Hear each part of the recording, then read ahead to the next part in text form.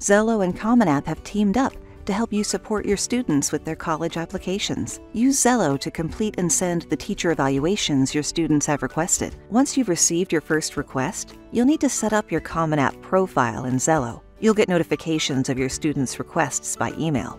Click Sign In to open the Xello login page in a new tab. Or if your school uses single sign-on, access Xello as you normally would.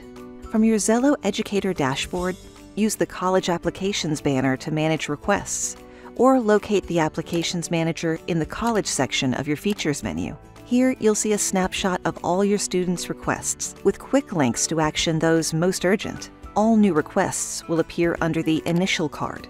When you access your first request, use the banner at the top of the page to create your Common App profile. You'll need to enter basic profile information such as your name and job title and a few school details. You'll only need to fill this out one time. This information is in every teacher evaluation you send to Common App. Once your profile is set up, you can begin reviewing and fulfilling requests. Click the 3 dots to the right of the teacher evaluation request, then click Complete Form to answer a few questions about the student and upload the letter of recommendation.